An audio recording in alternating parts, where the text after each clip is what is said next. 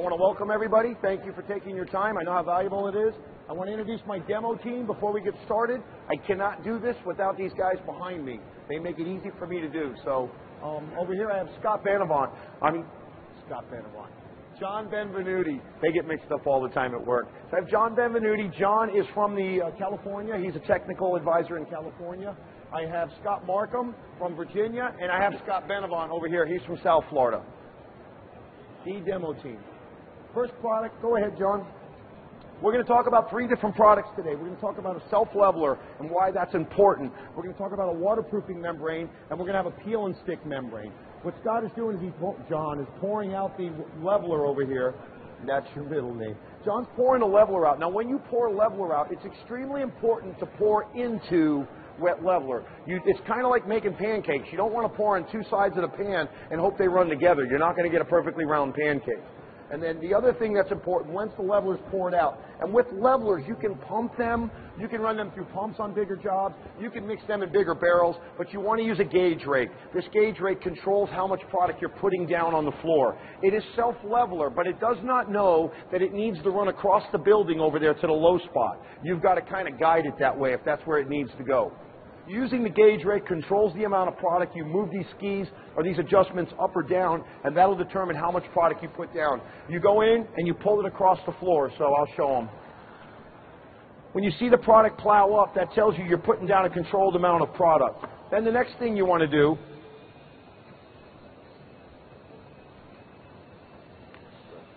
is use a smoother. Smoothers kind of like a big trowel, only it's on the end of a stick.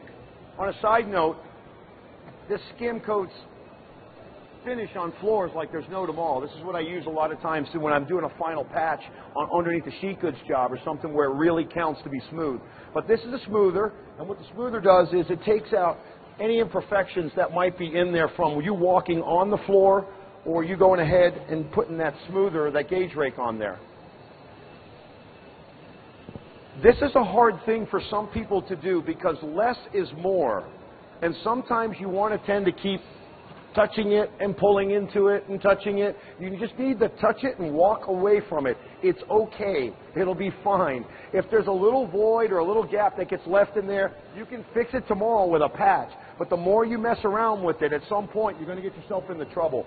The cement particles have it, once they start to grow together, you're done. You can't make it smooth anymore. Right now, the reason that it can flow out, the cement particles are floating in water right now, and there's like a time-release coating around them. But once they absorb the water and they start to grow their spikes, you're done. It will not flow back out. So follow the instructions.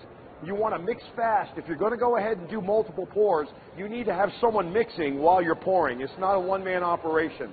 And you want to pour it next to what you just put down, push the product into the old product and pull it back out. That way it blends together.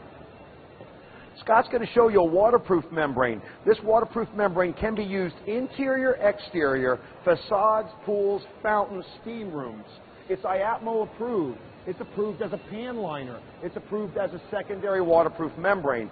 It starts off aqua green. It dries dark green when it's done. That's how you know it's dry. It takes about 20 minutes between coats to cure out and dry. A 2-coat application. If it requires a flood test, in 12 hours you can do a flood test with this product. This product rolls on with a 3/8-inch nap roller. I want about a credit card thickness.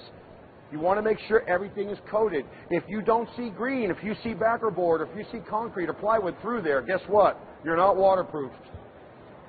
Water's kind of spooky because water will find the pinhole. Water will find the spot where you're not at. In the corners, you want to go ahead and brush the corners. It's not required to use a fabric, but if you do have a gap that you have to bridge, put a fabric in there. It's not going to hurt it. It can only help it. But it is a fabric. It's not required to use a fabric over plane. This does not go ahead and allow you to do a lousy job with your backer boards, by the way. You still need to tape those. You still need to seal up all those corners and seams. This goes over that, not in lieu of that. And it's a roll-on waterproof membrane and crack isolation membrane. Scott Markham back here, he has MOPPAGUARD 2, peel and stick membrane. Now this is crack isolation and sound deadening. All my sound numbers are printed on the roll. The roll is 225 square feet per roll. It also peels off and it's pre-split in the back here. So it's a very thin piece of plastic. You apply a primer, You lay down the rolls out on top of the primer, and once it's on there, it's still adjustable on top of the primer. But it's once you peel it off, that's when it goes ahead and grabs. You can roll it if you have a roller. You can push it down and smooth it down. Just make sure you have contact. Once I put the first roll of this product down up against the wall, snap a line and start installing tile. There's no waiting. If you've used membranes before, in the past, they've been kind of like a wetsuit with a t-shirt attached to them. They're kind of floppy and they fold over and touch. This has more rigidity to it. This product was developed by a roof membrane company. They know a thing about membranes on roofs. And it's designed to be a lot more rigid. A single person can handle about a 20-foot length roll without having help.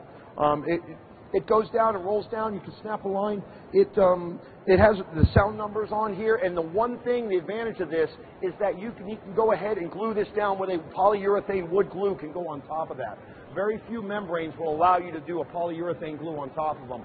There's a lot of mixed media going on out there where they put wood floors down and marble or tile down. You don't have to change your membrane. So, yes, sir. Oh, good question. Is it vapor permeable? My favorite topic is water. Water is an amazing little creature. It comes in three forms: a liquid, a solid, and a gas. So in a liquid form, it's the water coming out of your shower. In a solid form, it's a block of ice. In a gas, it's the steam generated by the hot water. Steam rises or falls. It's lighter than air.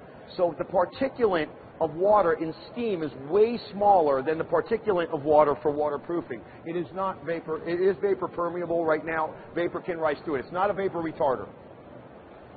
So a true vapor retarder is probably going to be an epoxy almost every time if you're going to have a true vapor retarder. So you need to make sure you don't have a vapor issue before you put that down. It will blow it up off the floor. Any questions? Any other questions? Yes, sir. You don't have to overlap them. It's an underlayment. No, you can just bump them right up next to each other because it's not a waterproofer. It's a crack isolation underlayment, so it's just like doing sheet goods. Just get close. If there's a little gap, it's okay. It's an underlayment. I don't want to see a 1 foot gap, but a 1/4 inch, 1/8 inch gap. But the beauty of this product is it handles really nice.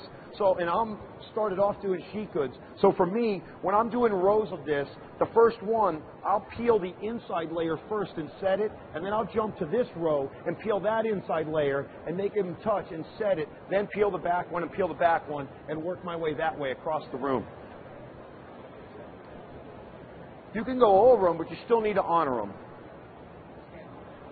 It can be used as a Band-Aid, like where you go over top of that, but on the tile on top of there, I still need soft joints on both sides of that.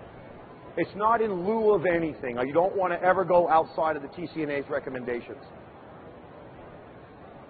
Good question. Any other questions? It's 2011. This is the year it starts to go back up that way. We've got the products to help you guys out with that. Stop by the booth. I want to thank everybody for their time. I know how valuable it is. I wish everybody good luck this year. Thank you very much for coming out.